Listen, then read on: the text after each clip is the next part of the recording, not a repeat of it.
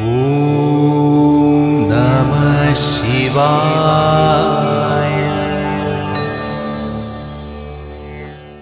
Shivam friends, I am Professor Dr.Manoj.Kalantri.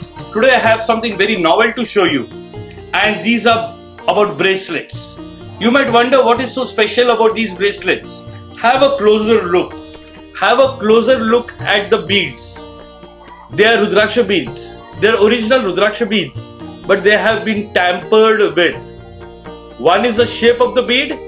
The shape of the bead has been made flattened. The poles of the bead have been flattened. One. Second is the color of the bead is not natural. It has been colored. You remember my earlier videos where I talked about the blending process? This is not the blending process. This is colored by a special oil. I mean, my friend here will tell you about the oil. What is oil name? Zaiton. Zaiton.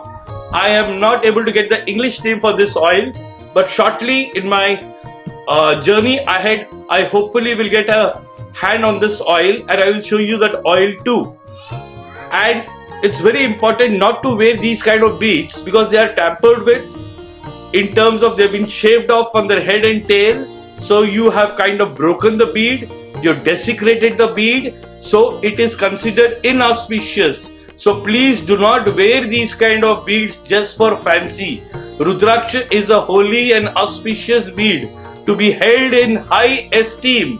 Please remember this, my friends. Shivam Kalyanam.